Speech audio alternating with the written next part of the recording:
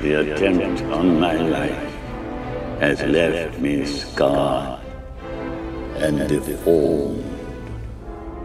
But I assure you, my resolve has never been stronger. So, from that intro, you could probably guess where this video is going.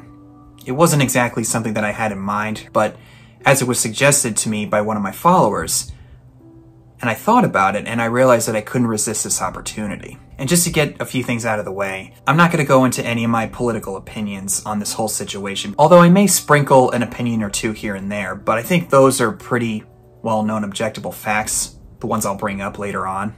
I'm also aware that this video is more than likely going to anger some people, and I can't control how people respond to this.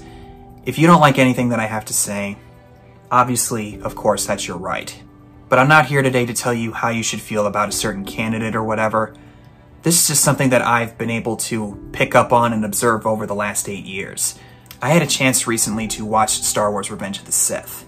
If you want to know my full thoughts on it, you can check out my review here. But this is considered by many in the Star Wars fandom to be among the best in the series. Watching the movie again recently, I couldn't help but pick up on certain political undertones that George Lucas sprinkles throughout here.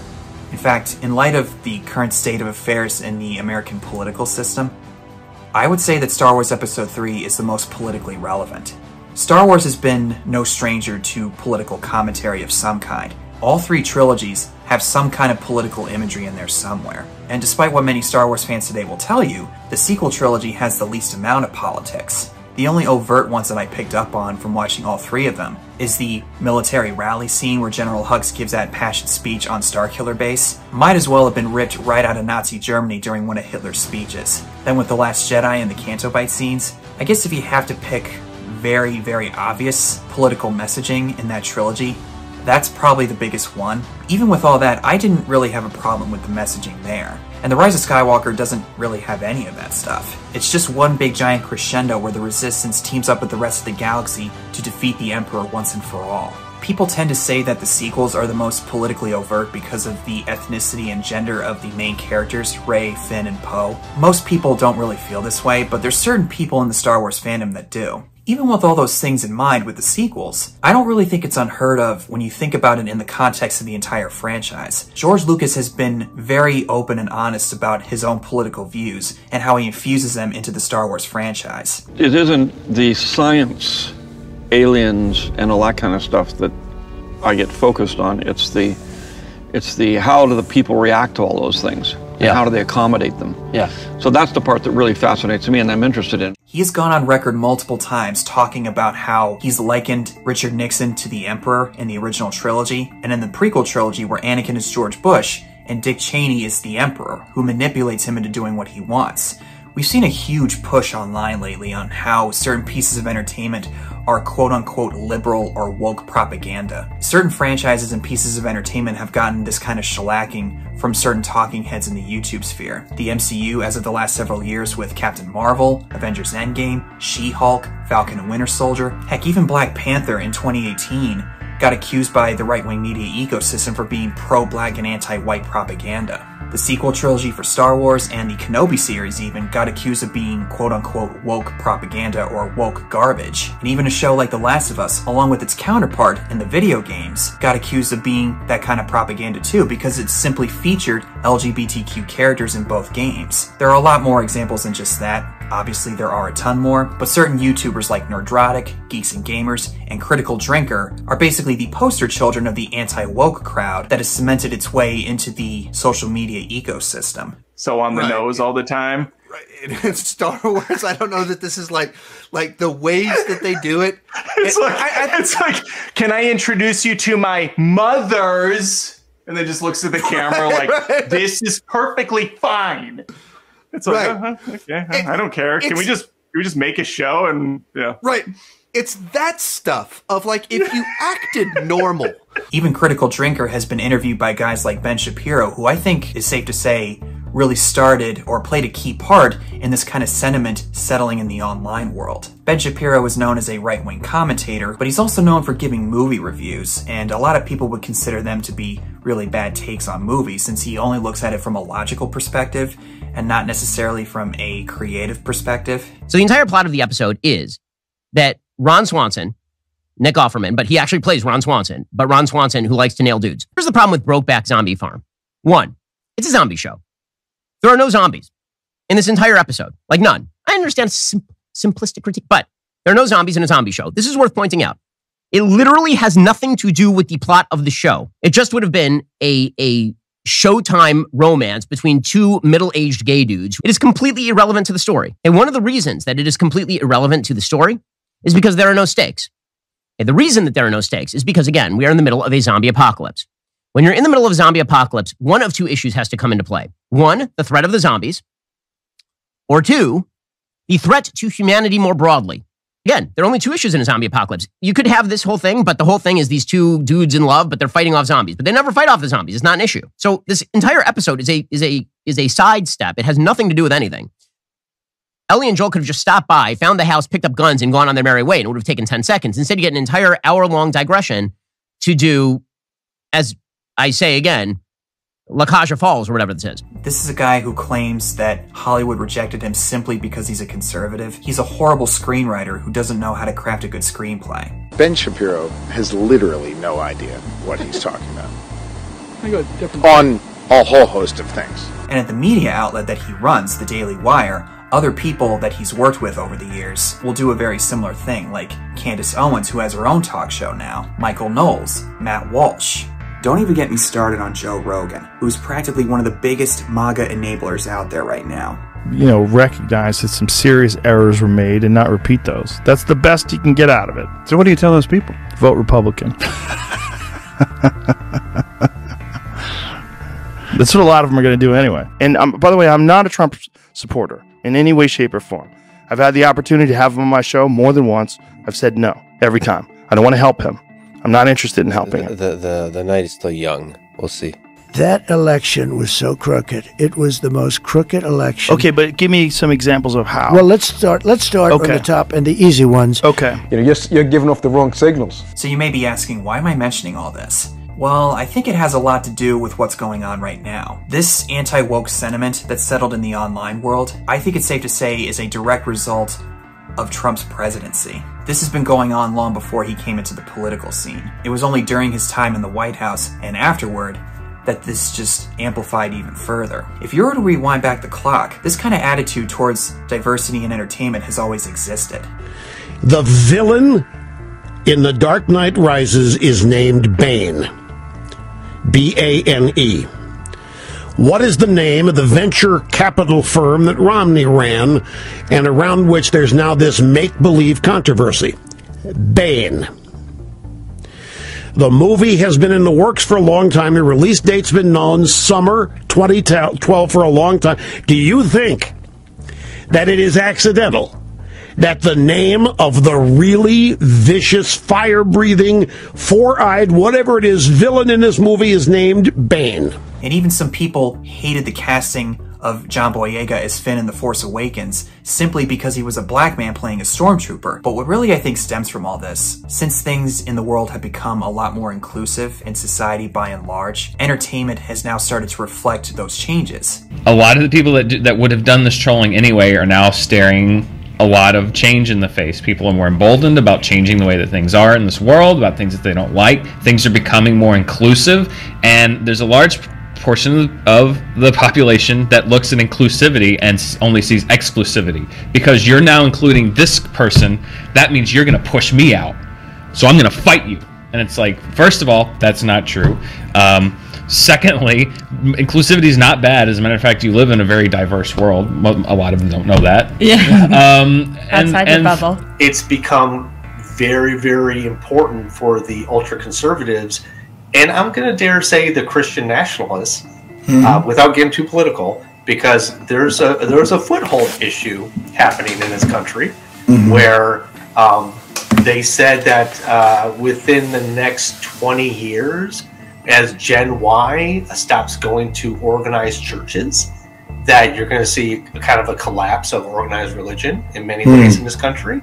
And also in the same census point, they said we probably should wait for the 2030 census, but that the average white American will no longer be the majority of the ethnicity in this country. So there's a lot of fear about losing power bases, about change, because, you know, as humans, we hate change. We do.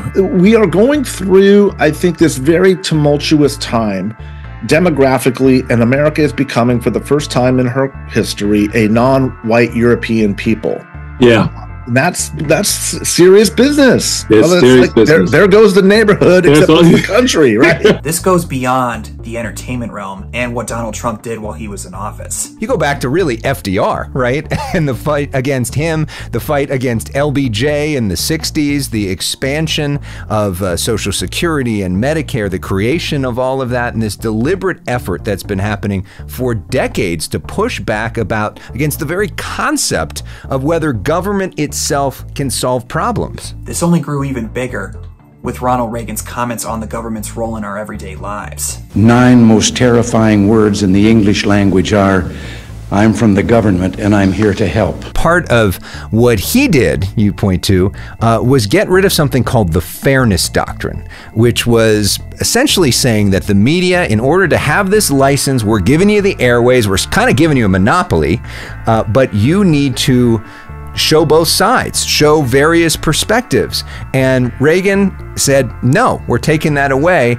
And that led the way to a right-wing media infrastructure. We have all of the right-wing outlets from Fox to OAN to Newsmax to Daily Wire. A long time ago, it started with Rush Limbaugh. Right. And those outlets were focused solely on acting as propaganda arms for the Republican Party. Infusing a lot of these ideas into large swaths of the population that made people in the United States not trust the government, even to the point of thinking that the government doesn't care about them. Listen to the reactions of the people at this rally for John McCain in 2008. Those people were aching for someone like Donald Trump to come into the picture. I have to tell you, he is a decent person and a person that you do not have to be scared as President of the United States. Now, look, Then in 2015, down comes the escalator, Donald Trump, who basically says, nope, I'm not going to follow what the establishment was. I'm going to start my first press conference with talking about rapists and murderers in Mexico. And he takes the party in a very different direction. What is that direction that he takes the party, and why is he so effective at winning over their support? That was a doubling down on the base, and that's as we see it today. And that was no longer reaching out to broaden the coalition, to bring in Hispanics or people of color. It worked because Donald Trump saw that he could kind of exacerbate the nativist ideas that were beginning to simmer under the surface with, again, Newt Gingrich and all of those people previously. And so he just leaned into that. And clearly there was potency, especially in the aftermath of Barack Obama having just been elected our first black president. But this type of dysfunction from both sides has been happening for several decades. And Donald Trump was basically the result of this dysfunction that had been happening for so long. Jesus, this is a powder keg. And Riddler's the match. Some people want to watch the world burn, or Baines come to pull the pin on the grenade. Now they will elect a new chancellor.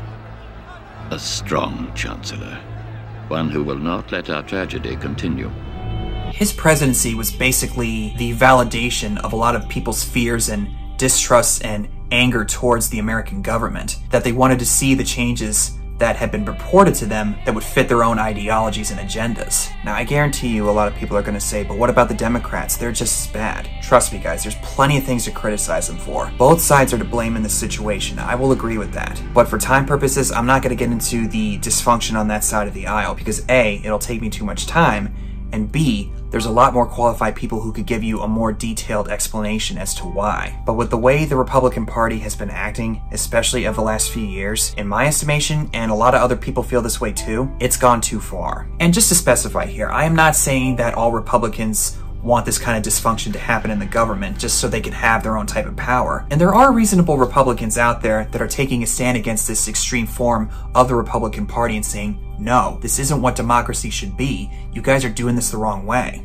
But with all this history in mind and the known dysfunction that certain Republicans had against Democratic presidents, it almost kind of reminds me of how the League of Shadows approaches its fight against the dysfunction of society, especially in Gotham City. It is beyond saving and must be allowed to die. And certain Republicans, not all of them, but especially this form of republicanism, wants to shrink government down to the bare bones so they can step in and rule the United States the way they want to. To tie all this back to Star Wars Revenge of the Sith, a lot of people pointed out the similarities between Palpatine and Donald Trump as far as him wanting to consolidate power in the Senate and the Galactic Republic. If you wish to become a complete and wise leader, you must embrace a larger view of the Force. The fears have only been amplified with certain things that Trump has said about what he will do should he come back into office. I would have every right to go after them, and it's easy. Well, revenge does take time, I will say that. It does. And sometimes revenge can be justified. These people should be put in jail the way they talk about our judges and our justices, trying to get them to sway their vote, sway their decision. I think the bigger problem are the people from within. We have some very bad people. We have some sick people, radical left lunatics. And I think they're and it should be very easily handled by, if necessary, by National Guard, or if really necessary, by the military. What did you say? Every single Jedi, including your friend Obi-Wan Kenobi, is now an enemy of the Republic. Wipe them out. All of them. He's going to kill us all. And the remaining Jedi will be hunted down and defeated. How will the Emperor maintain control without the bureaucracy? The regional governors now have direct control over their territories. Fear will keep the local systems in line. He wants to appoint people that are loyal to him, both as advisors, but also as cabinet members, and also, as the head of the Department of Justice, so that when Trump says, I want to go after that guy, the DOJ will say, yes, sir. And that anytime he says, if he says something about, I want troops to go clear the National Mall before I go out there, they go, yes, sir. And there won't be anyone there to say, sir, you're out of line. Think twice about this. What you're doing may be illegal. Instead, they'll say, yes, sir, go do it. Not to mention the anxieties over Project 2025. Maybe some of it is overhyped by the media, or maybe it's not. But I've read some of what's in Project 2025, and if you really take it at face value, it's quite scary. What Donald Trump wants to do is reclassify all of those career civil servants as political appointees. Everybody from DOJ, FBI, FCC, IRS, and that would basically turn the federal government into a tool, a political tool of Donald Trump. Yeah, imagine like the FBI full of little MAGA Trump acolytes. Imagine people in charge of food safety. I mean, there's a reason you have nonpartisan career professionals in these jobs, and Donald Trump wants to just fire them all. The FCC, for example, that's how you turn into North Korea-style TV in the United States. Checks, balances, and a shredder. This would basically allow the president to replace all career civil servants with political appointees, which unto itself would turn the federal government into a tool of the Trump administration. The end of abortion. We know that this is their plan already, but this basically gives them a path to do exactly that by banning abortion medication, for example. Pollute first, ask questions later. This would signal the end to our efforts to combat climate change and basically entrench our reliance on fossil fuels at the one moment that we have on this precipice right here to actually do something about climate change.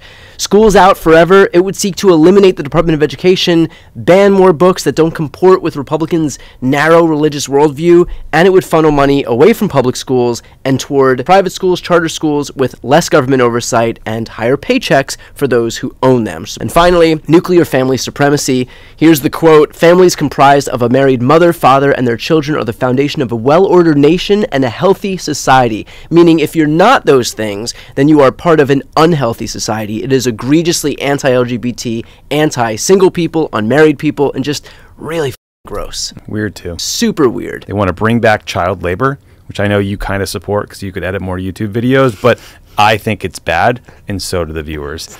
They want to put a lifetime cap on Medicaid coverage so that really sick people either, I guess, go bankrupt or just die.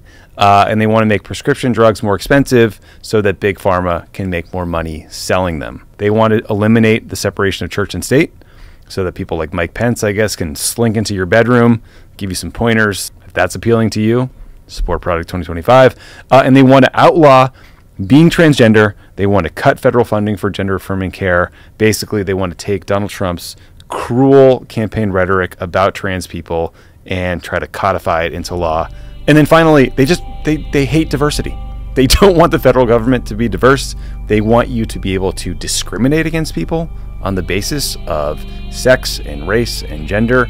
So they just want to make the government a terrible place filled by worse people that will do awful things. America's future will be bigger, better, bolder, brighter, happier, stronger, freer, greater, and more united than ever before.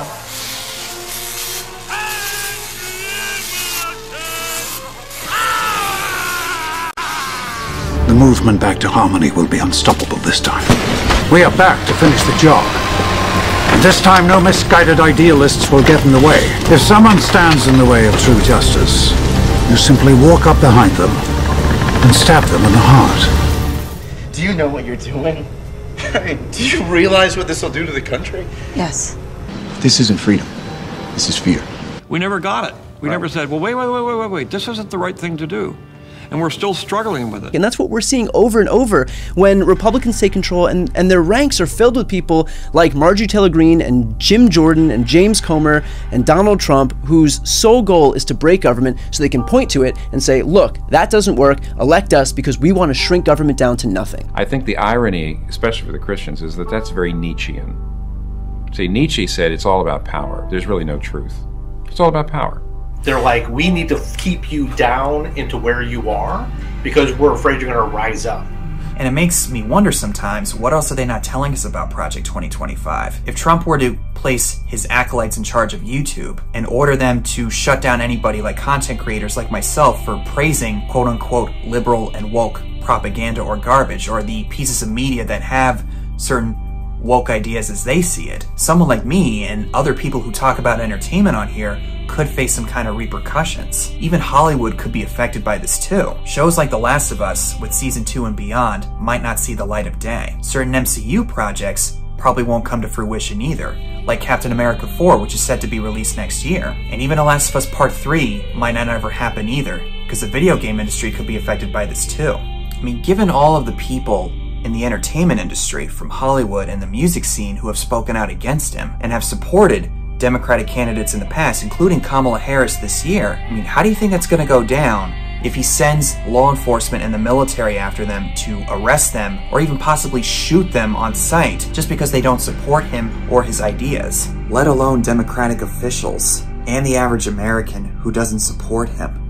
I don't see how that could lead to anything but actually civil disorder. And that's probably the big thing about Donald Trump that scares a lot of people, and I'll admit, that's probably the one thing that scares me the most. Donald Trump, who had donated to Democrats, donated to Kamala Harris, had Bill and Hillary Clinton at his wedding, had been all over the place, thought about running for president as a libertarian, had argued that we should be pro-choice, and then he's the guy that appoints justices that take away the right to an abortion in terms of a constitutional right. I mean, principles has never really been a thing for him. Exactly. It's wherever the wind blows. He saw there was an opportunity to exploit a Republican base, and he said whatever he needed to say to consolidate power among those people. And if that means he has to change his position on abortion, on taxes, on social issues, that's exactly what he's going to do. Because again, it is not about following any long-standing principles or values or morals. It is about the consolidation of power by any means necessary. And some people have seen this as another opportunity for Donald Trump to turn America into a different kind of government that a lot of his followers may want,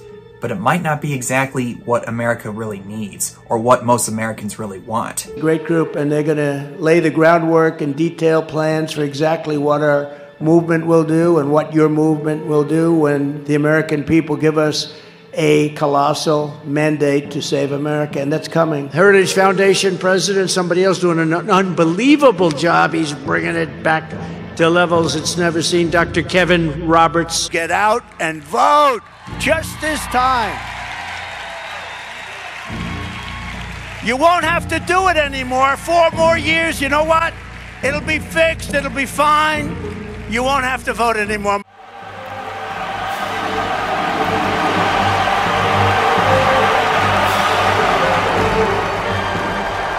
So this is how liberty dies, with thunderous applause. Understand also what happened in the last few months when the Supreme Court essentially told the former president he will be immune from anything he does in office. So whereas before there was at least some threat of consequence and accountability. When there is a dramatic shift in power, history is full of examples where the revolutionary force is just as bad as what was there before. He has control of the Senate and the courts. Imagine Donald Trump, based on everything we know about him and everything we see now and before, imagine him with no guardrails. Because all of those folks who worked with him before, they're not those who held him back, who attempted to ensure that he would follow the law, are no longer there. And we have the Supreme Court decision. So the stakes are very high. That's the level of danger we're seeing to democracy right now, that a few decades away, this may not be a recognizable country if some serious changes are not undertaken in our electorate and if serious reforms are not undertaken in our politics. You saw what happened in Valencia earlier today. This is going to be worse. And even during Trump's presidency, someone like Bill Maher suggested that Trump will not concede an election if he loses. He is not someone who can take loss. He's just going to say it's rigged, it's unfair, I'm really still the president, I really still won. And then I don't know what happens. What do you know? On January 6th, he encouraged a violent mob of his followers to storm the Capitol building and stop the peaceful transfer of power. This is your opinion? It's a fact. To this day, he still refuses to admit that he lost. And a lot of people I know who are supporters of his actually believe that Joe Biden stole the election. You still have no proof. And with those people that I mentioned from the Daily Wire, like Candace Owens or Ben Shapiro, a lot of people that I know personally, they listen to these people on a regular basis. But when I hear some of the things that they say, I find it kind of unsettling. David Pakman does not have a soul.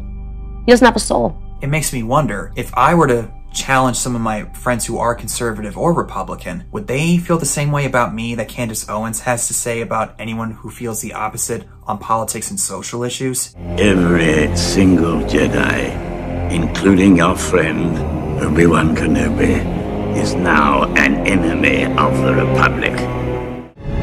If you're not with me, then you're my enemy. People literally see the other side as the enemy. When you have Trump people wearing a t-shirt that says, "I'd rather be with the Russians than with the Democrats," you have crossed this line.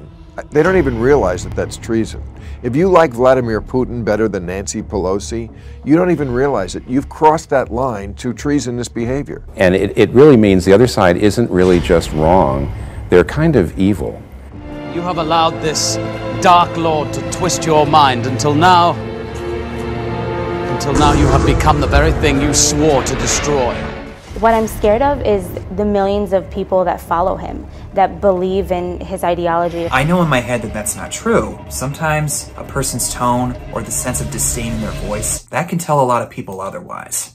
Hell, even my own father, who's gone full on MAGA at this point, along with some relatives on his side of the family, I wouldn't be surprised if they would try to disown me just because I don't think the same way as they do. Now, I realize that some of what I said earlier runs along the lines of fear-mongering, but even then, if there's a chance that something like that can happen, is it really worth the risk of Trump not possibly doing any of those things, or maybe even putting some of those ideas in place? And I think what we could all learn from Star Wars Revenge of the Sith, we gotta be very careful with who we elect into public office. Once you allow an elected leader to take away some people's rights, it's only going to make them want to take away another right, and then another, and only the rights of other people that they deem to be less than superior. But there's always reasons to hope too, because if this election year is any indication, there is always someone who is willing to stand up to the big guy and say, no, you're not going to do this anymore.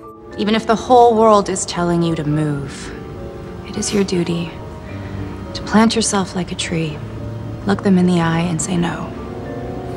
You move.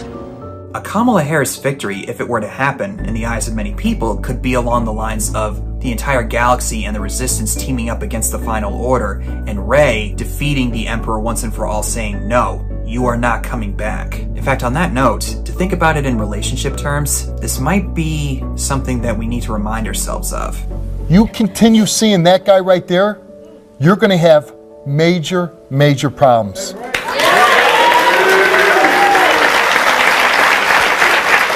Like, it always comes first. That's what you don't get. Listen, I believe that, but you know what? I also understand when relationships fall apart, sometimes people turn to their past, looking for something that they're familiar with.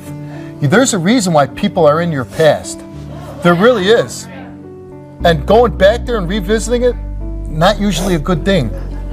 And especially with this guy. The only request I have for America, put your policies aside for 1 minute and consider this idea.